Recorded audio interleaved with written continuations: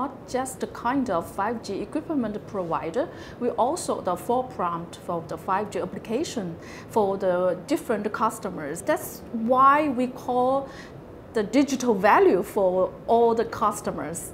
Actually, ZTE have already cooperated with over 500 global partners and joint innovation with more than 100 international industry scenarios in 15 industry. All this breakthrough give us a chance to know what 5G can bring to us. It's not just for the subscriber, for the consumer. It's an opportunity to break value to the enterprise and to the whole society.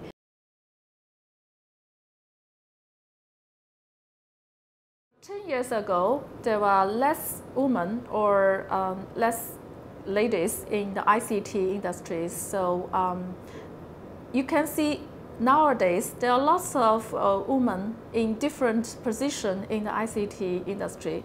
For example, like for my own experience, 10 years ago, I just got the chance to making the public communication with our customers, with the public audience.